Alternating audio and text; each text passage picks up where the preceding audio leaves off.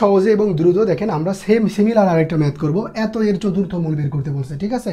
তাহলে চলেন করে ফেলি। এখানে কত আছে? 81, তার মানে 9i হোল স্কোয়ার করলে কত হয়? 81, মাথার উপরে কত? এই যে চতুর্থ মূল। তো এখান থেকে কত? দুইটা রুট আছে, একটা রুট চলে গেলে কত থাকবে? একটা রুট চলে গেলে থাকবে প্লাস মাইনাস 9i। ওকে, এখন দেখেন এখানে কি করতে হবে? আমার এর ভিতরে 2 নিয়ে আসতে হবে। তো এখানে কিন্তু আপনি বিপদে পড়ে গেছেন, ভিতরে কিন্তু 9, এখানে আর 6 দুগুণ 12, আপনি 4 দুগুণ 8, আপনি 9 এর সাথে কিন্তু 2 এর সম্পর্ক করতে পারতেছেন না। তার মানে বাইর থেকে একটা 2 যদি আমি ঢুকাই দিই তাহলে কিন্তু একটা 2 ওখানে আসবে। একটা পদরে যখন আপনি হোল স্কোয়ার করবেন অবশ্যই ওই জায়গায় কত দরকার? আমার 2 দরকার। তাহলে এটাকে দেখেন আমি একটা কাজ করতে পারি। কি কাজ? যে 1/√2 ইন্টু √2, আর এখানে আমার আছে কত? Plus minus 9i।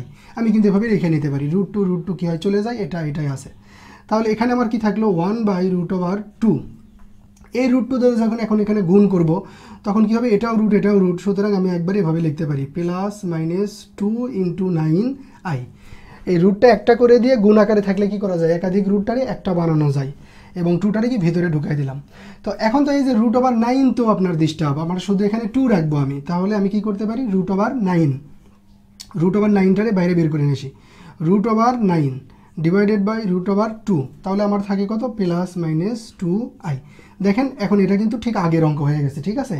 আপনি 1 মিনিটে অঙ্কটা এখন শেষ করে ফেলেন। √2 এখানে কত? এই যে a square plus minus 2ab plus B square √, তাহলে কি লেখা যায়? √9 ডিভাইডেড বাই √2, আর এখানে কত? a প্লাস মাইনাস বি কত হোল স্কোয়ার √। সেম কাজটা আমরা এখানে করে ফেলবো। এখন এই রুট আর এটা চলে গেলে কি হবে? একটা প্লাস মাইনাসের সাথে এটা গুণ আকার আছে, এই জন্য প্লাস মাইনাসটা কোথায় চলে আসবে? সামনে। তাহলে প্লাস মাইনাস √9 √2, এখানে কত হবে? 1 প্লাস মাইনাস i, আনসার, ঠিক আছে?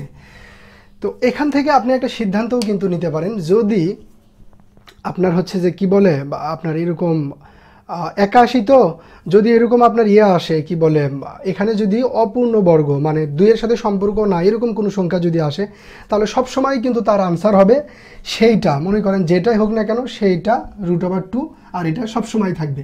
আবার আগের অঙ্কেও কি ছিল দেখেন? আগের অঙ্কে যখন পূর্ণবর্গ হয়ে গেছিল তখন কি শুধুমাত্র ভিতরে এইরকম আসছিল, আর সামনে কি হয়েছিল? ওই যে 2 রেখে বাদ বাকিটা বের করলে। তো এভাবে যদি একটা সামারি করেন তাহলে কিন্তু রেজাল্ট কি হবে আপনি কিন্তু অঙ্ক দেখা মাত্র কি করতে পারবেন? বলে দিতে পারবেন। ওকে।